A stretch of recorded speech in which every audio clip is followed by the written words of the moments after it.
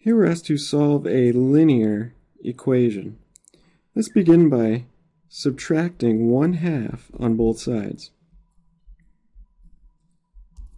Now here on the left side, we'll just be left with 2/3 x equals, now negative 5/6 minus 1/2 requires a common denominator, which in this case is 6. We'll multiply numerator and denominator here by 3, and that leaves us with negative 5 minus 3, or negative 8/6. Now at this point, we see a coefficient of 2/3. So we choose to multiply both sides by 3/2. It's reciprocal.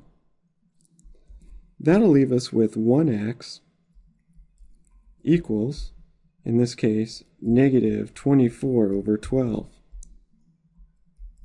Reducing, we have our solution, x equals negative 2.